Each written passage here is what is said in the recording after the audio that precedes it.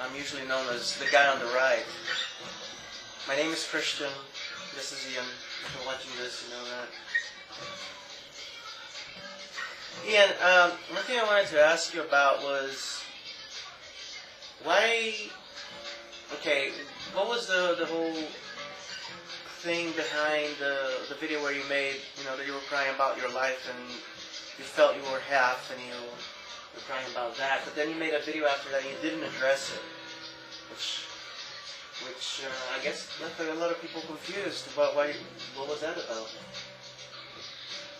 I haven't been smoking much weed, and it's been like, I feel like a rush of emotion when I felt like it was like every time I would pull away from weed a little bit, I would start to feel emotions come on, and I would shut it down and smoke more weed. But I decided it's time to feel it and publicize it and move on with my life. Well, so what you're saying is that you're literally smoking less weed. And a lot of people felt that you may be thinking that you were alone, that you're very lonely, and reading some of the comments, I mean, is there truth to that? Do you feel that you were doing everything by yourself? Did you have a mission that's all yours? I was talking last night about that, actually. I think there's like two levels of what I want. And one is a group of friends that I hang out with, that's normal, like relaxing, and can talk about whatever. And the other thing I want is global unity. And sometimes I stretch myself too thin going for that. I think if I focus on the group, it'll expand naturally, and what I want to happen will happen. I heard you mention something similar, and before, not a long time ago, maybe it was even like yesterday or the day before, and then when you said that, Maggie and I were watching a video of you saying that, and she said, it looks like he really is going to start a cult. What did you say to that? I said, I don't think he means a cult, I think he means a collective of like-minded people. But I wanted to see what you have to say. I mean, I can't speak for you, I'm not really into cults. I'm not really into anything where there's one person in the middle. I think we can evolve past that. What is wrong with having one person in the middle? I mean, sometimes you need a person in the middle. Look at the way birds fly. Yeah, they fly with one, they fly like in a V-shaped formation with one flying ahead of the rest. It's not. It's natural. Even wolves, packs of wolves have a leader. That's an assumption that the birds fly. I've seen birds fly in big mass groups. The leader may be somewhere 3/4 of the way back. If there's a leader. The leader shifts positions. Like, you're the leader, then I'm the leader. Then Chris is the leader. Then Sandy's the leader. I think that,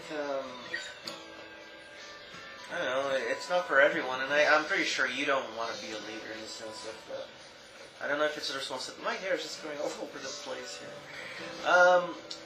I'm sure that you don't want to be a leader, or at least don't want to feel like you're a leader. But on the other hand, you have these ideas, and you want people to go for your ideas. How are they going to do that if you don't point the way? By watching the videos if they want. If they want. That's good. I think that's part of the freedom of interchange and little sparks of connection with people.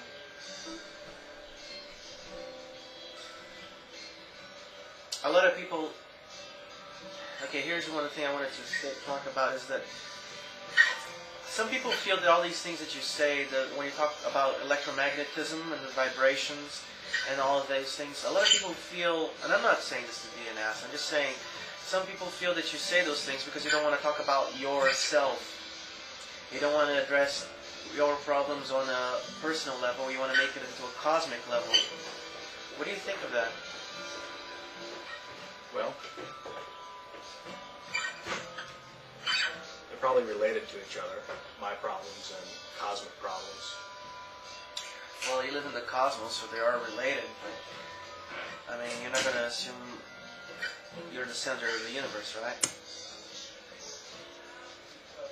There's a center. The universe is, I mean, everything is the center of the universe.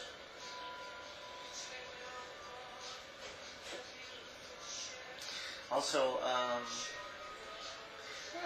mean, I don't think it's a problem because you have a pretty, normal life. You have an apartment, you pay rent, you have a job, you do your things, you communicate with people.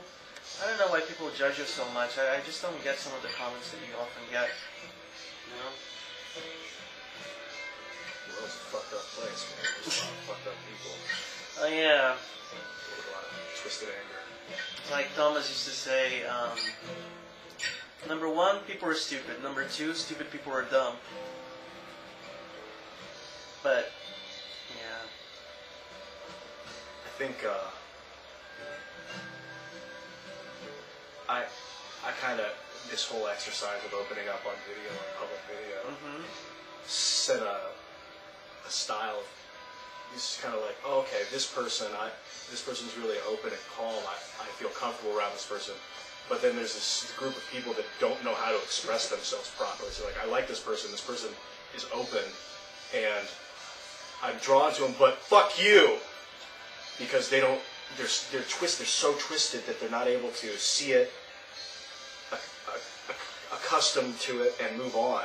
They see it and they're stuck on it. And those are the people that leave comments for long periods of time. Like, Thomas moved on, man. Thomas has got a life. Well, he's always had a life. It's just that he was getting too caught up in YouTube, and when he realized that was going to happen, he pulled away because YouTube's not worth the drama. YouTube is not worth, getting... there was a guy who played an online video game with another guy 2 states away. The other guy 2 states away called him a noob in the game. This guy drove across 2 states to go over there and shoot the guy in the trailer park. So people take the whole internet too seriously. I mean, I guess some people could say you take the internet too seriously because you're always talking about the power of video communication and how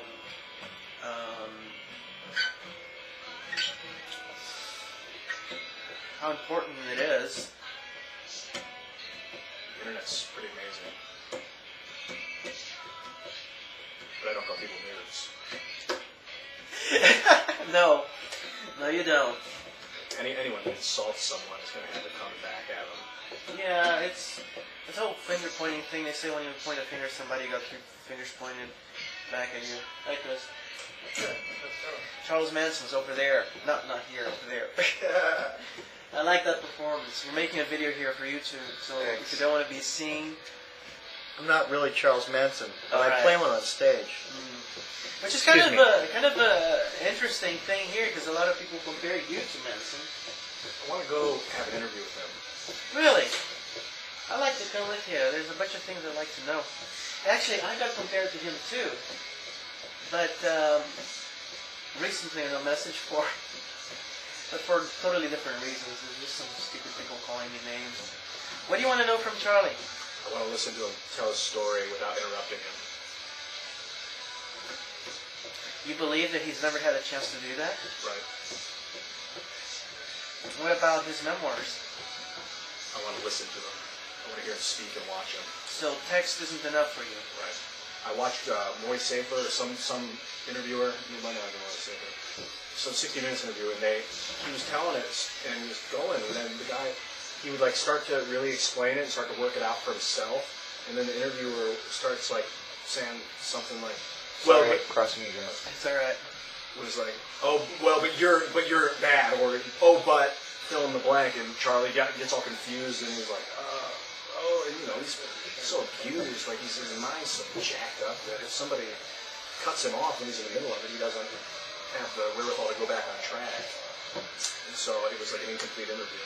Because he'll tell the truth about what he did and how he feels, and people will see it, and then will understand him, and then we'll be able to avoid that kind of behavior in the future. Avoid what kind of behavior? Sociopathic murder.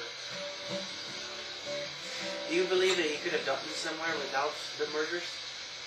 He's pretty like a likable guy, I think, but I don't know, man. His past kind of just happened how it happened. Do you believe drugs were a part of this? Do you think that part of the reason why it became an issue of violence is because of all the drugs lost perception and they were no longer able to relate to other people as real people? Crossing again. It's okay, Charlie. You're talking about Charlie Manson, right? Yeah, the guy you played. We liked that that performance. We watched that, and it was very interesting. Too bad it didn't continue going. People don't know what I'm talking about, so I'll be back in a second. it's all right. People don't know what I'm talking about, I guess, but I think if you do a lot of drugs, that the tendency of what drugs do is kind of make you become the center of your universe and kind of forget that other people are having